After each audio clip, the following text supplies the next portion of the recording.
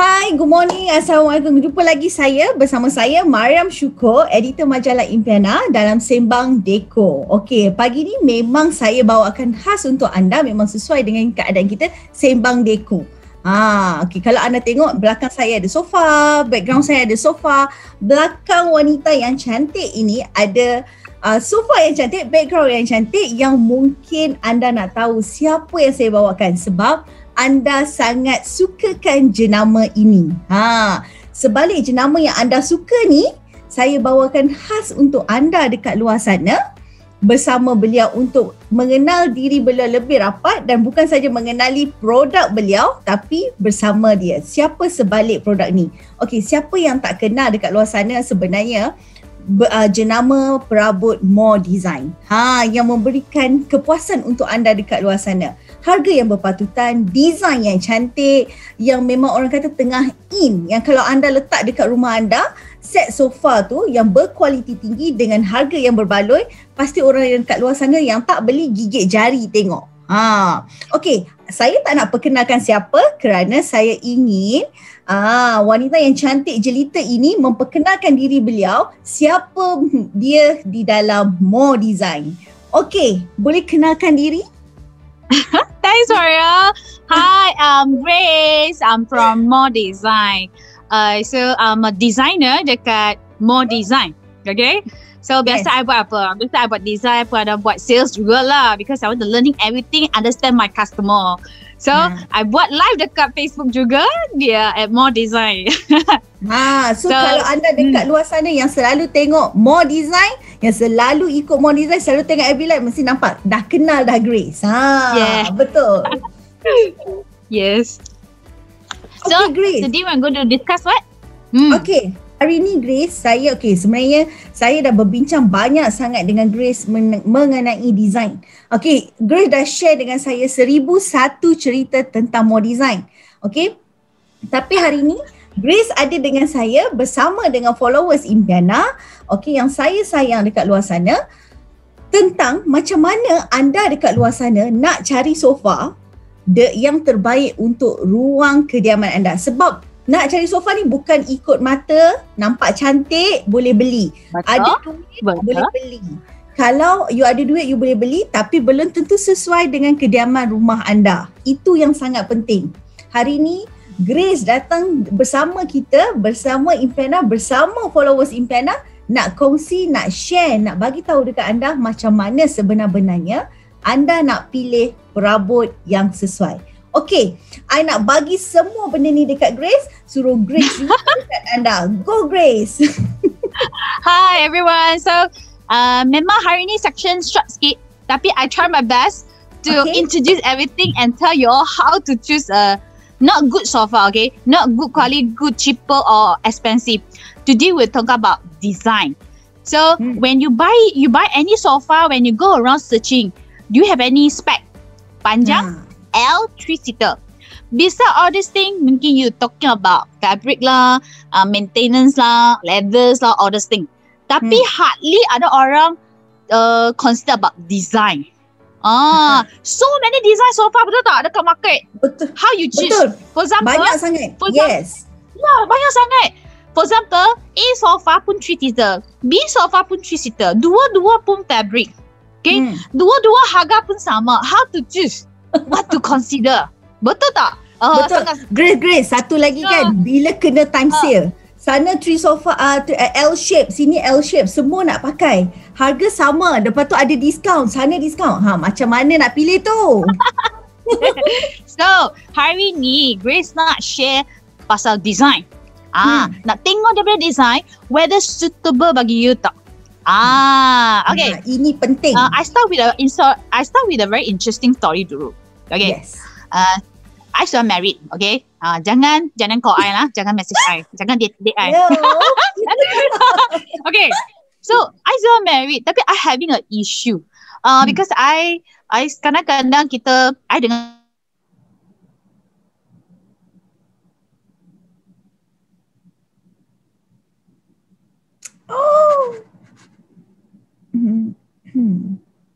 Grace. Okay, is hang, is it Grace? Okay, suara you terputus. Dengar tak? Okay, dengar. Sambung. So, I always discuss with my friend. Also happen same issue. Is like sometimes I like happen with my husband. I gaduh a bit. So my husband will go to living room and sleep on the sofa. Sangat biasa. Sangat biasa. So, I always tell my customer, I punya husband sangat pandai. Sofa bukan Grace yang pilih punya, tapi husband yang pilih punya. Kita kenapa? Dia nak tidur kat sofa. Tapi dia nak tidur, dia nak think, nanti I tidur sofa, I kena pilih sofa yang suitable untuk I untuk tidur punya. Clever. Bukan selesa, untuk for tidur punya. Okay, so, kalau you having the same issue, lelaki kalau having the same issue, I tell you how to choose sofa. Kalau you facing always having this kind of issue. Okay, so in the market there's two type of sofa design. Armrest. I cakap armrest. Okay, ini armrest. See, that is you akan find out ada nowadays there's a two design very often you nampak punya. Okay, one sofa armrest is like nipis punya. Betul tak? Dia nipis, slim design. Lagi sofa yang armrest yang you always nampak is macam ini. Nampak? Dia wider tapi dia rendah. Dia rendah. A lot of people don't choose this one. You know why? Dia cakap dia duduk tak selesa nak duduk, nak letak tangan. Dia too low. Yes. Too low. So dia tak akan consider. Dia rasa armrest kena tinggi sikit. Dia boleh rest the hand lagi selesa. Tapi bukan. Macam sofa I dekat belakang ni. Ini memang dia rendah sikit. Tapi tengok dia ada sengit sikitnya. Nampak? Sengit sikit. Yes. Betul. Ada you pandai-pandai lah. This kind of sofa, kalau gaduh dengan isteri, you tidur pun selesa. Tak jadi marah lagi. Dia wider, okay? So dia wider, dia memang sofa 3-seater tapi dia nampak macam kecil sikit. Because the armrest taking some dimension, some size to buat ini armrest. So memang sofa macam design ini dia nampak bulky sikit dengan dia nampak macam besar tapi dia macam tak boleh seat banyak orang, betul tak? Tapi dia ada function. Macam tengok Grace tidur already. See? Nampak selesa ya? Yeah, selesa. Dengan macam ni design. Ini kalau wife tak bagi you pillow, dia pun boleh tidur. Okay, never mind dia kata. So, this is the design. Kalau when we design the sofa, we'll consider all these things. Design is about talking about design for life. Design for people. Correct or not? So, correct. Kalau you nak pilih sofa macam ni, this is the function for this, but not because it's bulky, not because it's buang tempat. Ada customer cakap, Grace, I memang introduce the sofa bagi mereka. Dia mereka cakap, design ni macam bulky sangat lah. Ini buang tempat, tak boleh duduk banyak orang.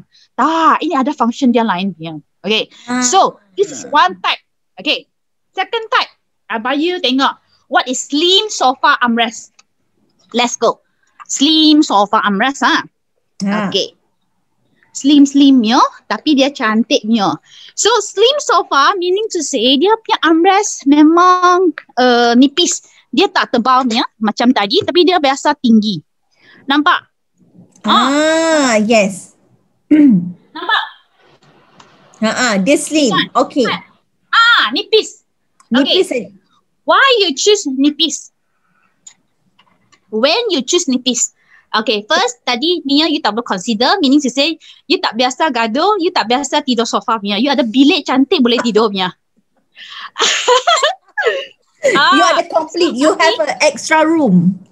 Yes, okay. Then you ada banyak kids. Tapi you rumah tak besar sangat, living tak besar sangat.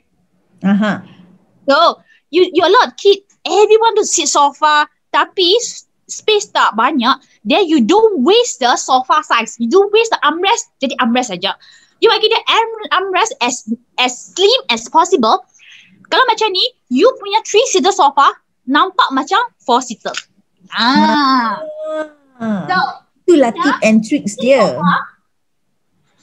This sofa dia memang 3-seater saja. Dia baru 7 feet. Nampak? This one. Nice. Tapi dia nampak besar tak? Nampak besar, nampak huge. Tapi This one is only 7 feet. Sama size dengan tadi punya design. Tapi dia nampak besar. 7 feet, 7 kaki je. Anda boleh ambil tape hari ni. Ambil tape dan ukur keluasan ruang living anda. 7 kaki. Maknanya memang ngam. Cantik. It look design. Betul. It look big because of the design. So because the design, dia tak buang tempat, tak buang material untuk yang arus yang tak pakai, you tak pakai punya. So then if you have kid banyak tempat kecil, then you tak issue nak tidur sofa punya, you can consider this one. Kalau dua pun sama harga, then you can consider this one. Okay, understand right? Okay, so this is the one. Okay, I got another design, mix. I consider mix. Tapi I lagi suka dia design ada konsep. Okay, apa you pergi? Let's go for another sofa. This sofa inspired by sofa bed. Okay, this sofa actually dia pun I can say is a mix of mix design lah. Mix. Cakap bukan slim, actually sangat slim. Tengok, slim design juga. Nampak? Macam nice. Tak nampak. Dia nampak slim tapi dia look like so slim. It's slim and slim. Here. Okay, nampak? Yes. Okay, slim. Betul tak? Slim Yes. Okay. Ini slim design. Tapi dia ada bagi ni pillow. When we design, we ada bagi pillow ni. You know why? This one is for day bed concept. Day bed concept. Okay. Kalau you tak pakai this one, you can letak dekat belakang. Macam ni. Okay? Boleh letak belakang. Dia konsep nanti I bagi you tengok dia overall. Okay? Okay, sofa bed ingat armrest slim. Betul tak? Slim armrest means that the sofa is look bigger size already. Tapi kadang-kadang I rumah baru 4 orang, sofa pun good. I mean cukup duduk lah. Kenapa I nak besar sangat? Betul tak? Kadang-kadang I nak enjoy myself. So ini sofa dia syak. Dia letak bagi ni macam ni. Adjust. Dia macam bagi day bed concept. Tengok. Dia tengok. Macam ni tengok. Ayo. Tengok handphone macam ni. You bagi I jealous sekarang lah. So syak betul tak? So ini sofa design memang for function day bed. Bagi you punya sofa nampak besar when you got friend coming. A lot of people want to sit sofa. If not friend coming in, you feel that you want to relax yourself, it can be a day bed concept. Change the concept directly. So even dia armrest dia nipis, tapi dia ada different function. Best. Banyak ada customer. I so explain bagi dia sudah feel in love with this kind of sofa. Dia cakap sangat. You know why? When we buy sofa, we are not buy for just like, I want a sofa only. We don't understand. We don't understand our behavior, our lifestyle. Betul tak? Betul.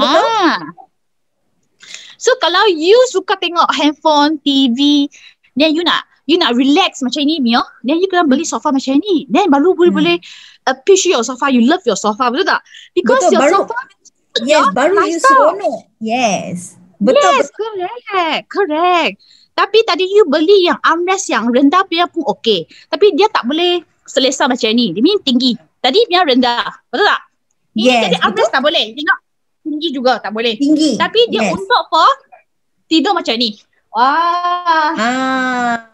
Really selesa. This one. Sangat selesa untuk you taking nap. Untuk bila you balik mana-mana. Yes.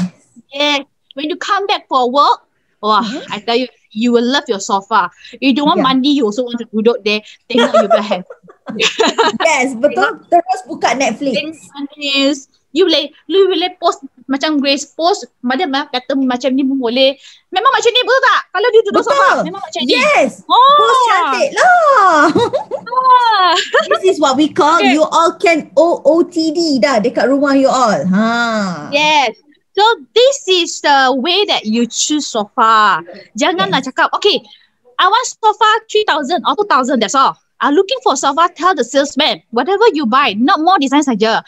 Whatever you go buy, please tell the salesman what is your lifestyle, your behavior. Yeah. Yes, That this is the one. more important.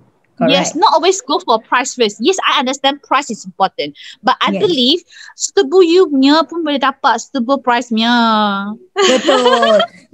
Okay, macam kita tahu betul tak Grace, dekat rumah, kalau rumah teres 2 tingkat, kita akan we have two living, one family area, and dekat bawah kita call is living hall, okay? So Yes. dekat living hall, anda dekat luar sana kena faham sebab bila living hall ni adalah guest untuk tetamu datang. So, you kena tahu macam mana nak sesuaikan living hall punya sofa dengan family area punya sofa. Sebab dekat family area punya sofa macam mana Grace tunjuk tadi. Boleh duduk santai, boleh duduk macam tu, macam ni pos cantik. Yes. Betul kan Grace? So, yes, betul. So, today I only sharing you the armrest only. Yes. Tak ada go into why you choose high back, why you choose low back, why you choose wing and why you choose without wing. This one I do research for next section. Yeah, next section. Okay, kalau anda suka sangat dengan apa yang Grace kongsikan ni, share banyak-banyak, ramai-ramai, like and share live ni untuk kami berdua akan bergabung lagi bercerita mengenai sofa. Betul tak Grace? Yes. Kalau feedback bagus, Grace selalu cakap. Betul. Tak bagus, bye-bye. Bye-bye kan. Sebab I dengan Grace ada rasa satu chemistry sekarang ni. I rasa I dah jatuh cinta dengan Grace punya tips-tips dan idea-idea nak cari sofa. Sebab anda dekat luar sana selalu lupa.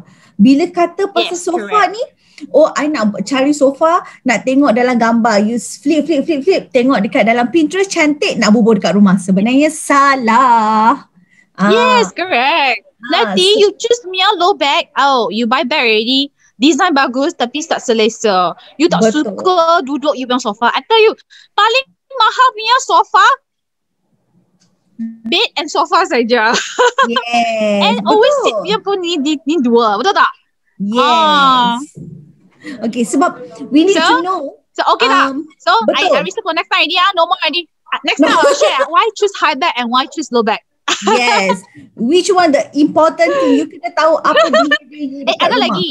Ada yang adjustable. Yes. Yeah. Yeah, lifestyle. Both husband and wife punya lifestyle. Yes, betul. Jangan gaduh. Beli already gaduh. Beli nanti you gaduh, husband you nak tidur dekat sofa, salah dah, sakit tulang belakang. Gaduh lagi. Betul. So I think this is important part. So because a lot of customer I serve yang memang dia tak consider design. Tapi after I cakap all this thing to consider, dia memang feel in love dan memang dia faham kenapa dia nak pilih design dia nak. No, now they know already the reason why they pilih the sofa. No more because internal punya, for example, you pergi mana-mana furniture shop, you ask them, what's the what material? I tell you almost the same. Dia cakap dia, my one good quality. Wow, my one feel high density form. My one ada pocket spring. My one memang bagus. My one ada 3-year warranty, 5-year warranty. Betul tak?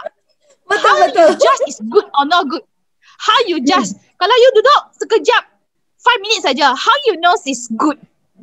Yes. Betul. Betul tak? Betul. So, yes, material is one thing. Material, comfortable, softness is one thing. Fabric also have to consider. And the thing, of course, the whole design, comfortable tak, memang pun penting. Sebab the most important thing yang sebenarnya you need to start with the design first, and then you nak kena pergi go to the material. Either you want to choose leather or you want to choose fabric. It's up to you. Tapi itu ikut keselesaan. Tapi the most important thing yang Grace cakap, ajar, bagi tips yang sangat guna is the way the designs look out. Design tu sebenarnya Of course lah. All this is we focus. Tadi I cakap yang pasal sofa punya design saja. But the first step, of course, interior dulu. Your first step interior need to consider style dulu. Then only the second thing you consider about sofa itself punya design. Yes. Okay, so you kena macam buat spec out lah. Okay, first thing I nak Scandinavian style. The second thing, I like Grace cakap punya day bed style. Okay, now already you got the imagination ni, okay? You nak day bed style. Size consider berapa, you nak L, okay, you nak spec ini already. Only you look for this spec, only you go and sourcing for maybe the pricing, betul tak? The design sini, okay. Betul? Then after that, nanti maybe next time I akan share you pasal kaki. Because sofa ada few type, ada 2 type juga. Ada kaki tinggi, ada tak ada kaki. Rendah punya. And what's the differences? Jangan cerita kat diorang sebab I nak tengok live ni diorang share ramai-ramai. Lepas tu jangan lupa like and share, komen ramai-ramai. Jahat. Baru jahat sikit. I dengan Grace kena jadi jahat dengan anda semua sebab kita nak ajar anda. Lupa nak cakap dengan you Grace. Sebenarnya Impiana hari ni kenapa jemput Grace daripada More Designs? Kenapa? Sebab tengah lancarkan kempen Raya Dekor Impiana bersama.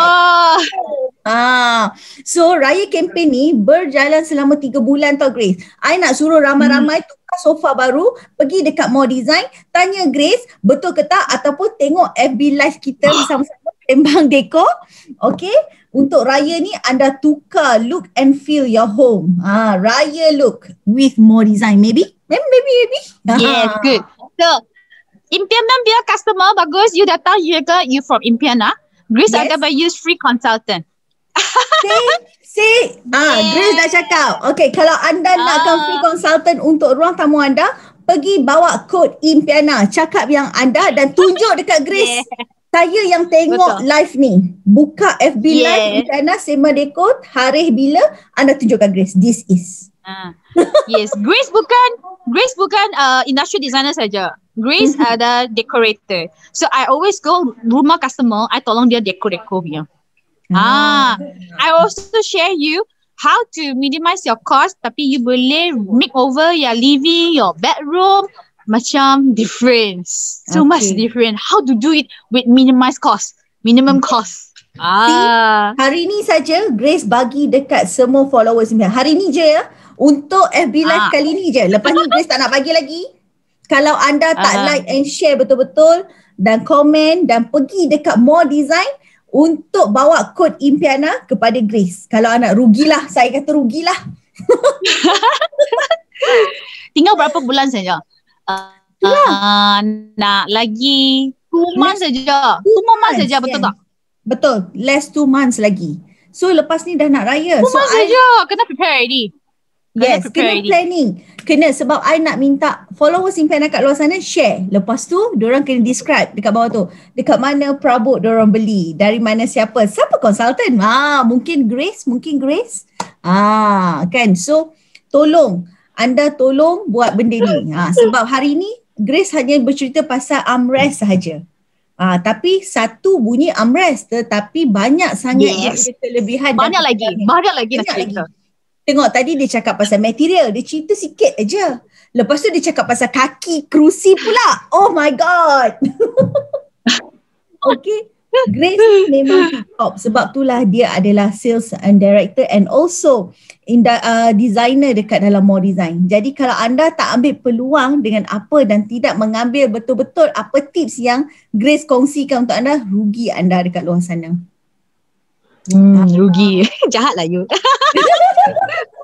Okay, Grace. Okay, tolong share. Tolong share. I hope, yes. I hope sangat-sangat I dapat berkolaborasi lagi dengan Grace untuk Sembang Dekor akan datang. Terima kasih Grace sebab pagi ni kita sangat ceria, saya sangat seronok. I suka sangat sebab Grace dapat tunjuk betul-betul kekurangan dan kelebihan sebenarnya sofa. Sebab I rasa I nak tukar sofa lah Grace. Oh my god, cannot.